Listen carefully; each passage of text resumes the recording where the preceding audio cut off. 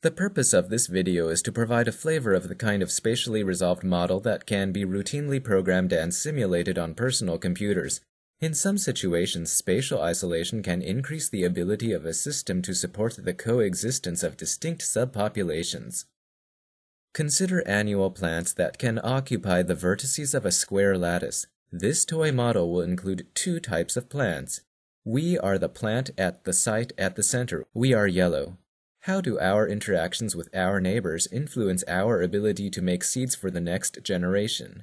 In a format reminiscent of our discussion of evolutionary game theory, this model uses a matrix indicating that if we are a yellow plant and we have a yellow neighbor, we receive payoff R. Let's label the other type of plant blue. The remaining three payoffs possible are labeled S, T, and P. For example, by interacting with a blue neighbor to our north, we get a payoff of S. Our interactions to the east, south, and west provide payoffs of R, R, and S, respectively. For simplicity, we will only consider interactions between nearest neighbors for now. The sum of these payoffs S, R, R, and S are combined for a total payoff that we can invest in the production of seeds at the end of the generation. As illustrated explicitly for our four neighbors, the other sites in the system have also accumulated total payoffs that they can invest to produce seeds of their own. Seeds will be dispersed from a plant into the 5 sites comprising the site of origin and its nearest neighbors. For clarity, only the portion of the seeds that will be blown into the center site is illustrated. That means that each plant actually makes 5 times as many seeds as illustrated. In this case, there are more blue seeds than yellow seeds collected at the center site. This determines the type of plant that will occupy that site in the next generation. Suppose that the seeds of different types of plants are mutually toxic, sterilizing each other one seed of one type for one seed of the other type.